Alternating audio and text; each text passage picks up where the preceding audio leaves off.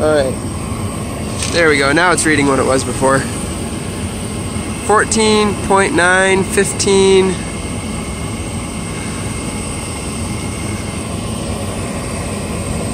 15.8. So that's way too high. 16 and climbing. Oh my goodness. So we need to back that spring out on that regulator. That spring is what regulates how much gas is flowing through this line. Grab a better screwdriver for that. And I'm just going to go ahead and back this out. And you want to just pay attention to how many turns go. 1, 2. So we'll see how much 2 full turns brings it down. 14. So we're going to have to back it out quite a ways. We'll go another full 2 turns. Make sure that we release some pressure out of the line.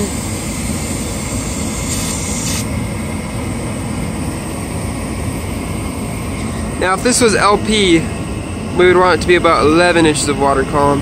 But since this is natural gas, we want it to be about 7 to 5, so we're going to go for 6. But wow, it's almost like this regulator is stuck.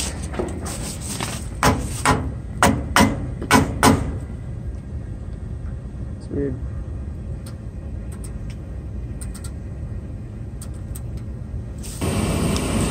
Goodness, is that regulator gone bad?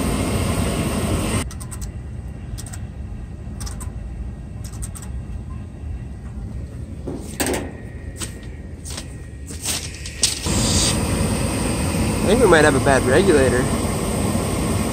That is so weird.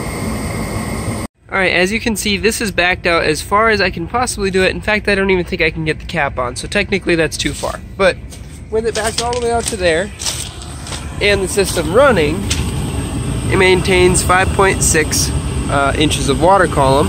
Now we're going to pull off the pressure switch wire so that the system shuts off the gas valve. Then we're back up to 13, and it usually climbs to like 14 and a half.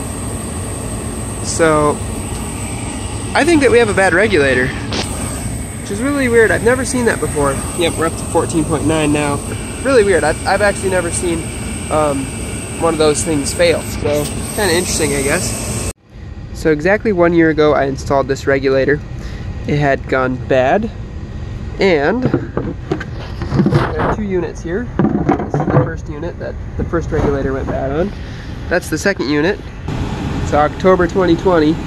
Pretty much exactly a year later, and this regulator went bad, so ended up replacing that one.